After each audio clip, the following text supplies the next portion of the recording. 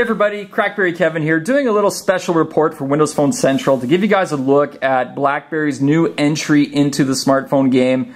This is the BlackBerry Z10, the first BlackBerry to be running on the new BlackBerry 10 software. As you guys know, I've been waiting for BlackBerry 10 for like years. So in the meantime, I've been trying all the phones. This is my Lumia 920 here.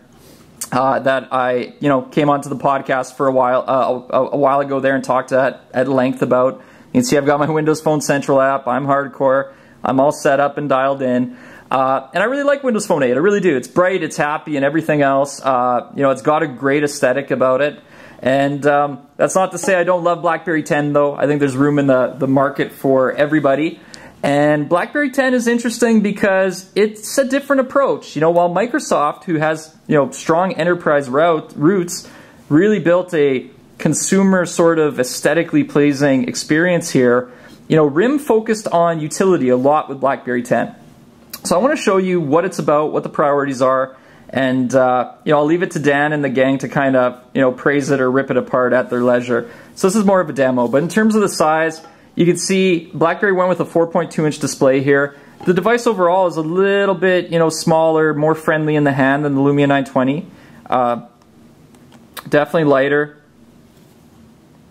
BlackBerry chose 4.2 inches for a very specific reason because BlackBerry users historically are two-thumb typers. They need ample room, but they're also used to using the phone with one hand and being on the go. So they don't want to go any bigger where all of a sudden you have to use two hands and it's hard to reach on the phone. But they want it small enough that you can still use it one hand, but still get two fingers on there, two thumbs on there. The user interface here is completely gesture-based, so we'll show you that again. I went kind of fast. You don't even need a power button to turn it on. You can just swipe up from the bottom, the screen wakes up, and you're into the OS. You have your traditional icon grid here for opening apps, and once apps are open, they minimized running apps reside on this active frame panel. So these are all open apps right now. If I open something like the weather app, here it is in full screen. When I minimize it, it's still running right now, but you'll see it flips, and it becomes more of a widget or live tile of sorts. But it's not either. It's actually the application minimized and running. So if I want to jump between apps very quickly, I can do that. It's really efficient, very fast to get around the device, especially if you just use it. You don't think about opening and closing things. You just use your device all the time.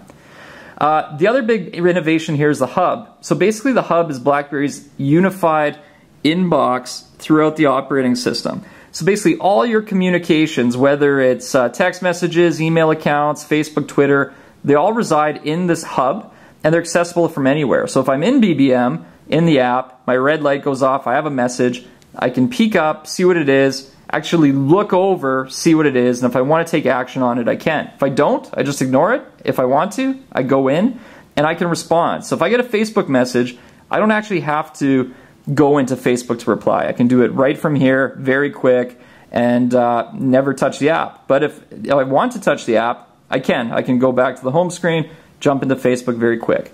It's all about utility. There's a lot of great features in BlackBerry 10 beyond that on the app front. They're doing a solid job. But that's a quick look at it. And check out crackberry.com for more information if you're interested. Otherwise, I'll leave it to the guys here to talk more on it. Thanks a lot. Kevin out.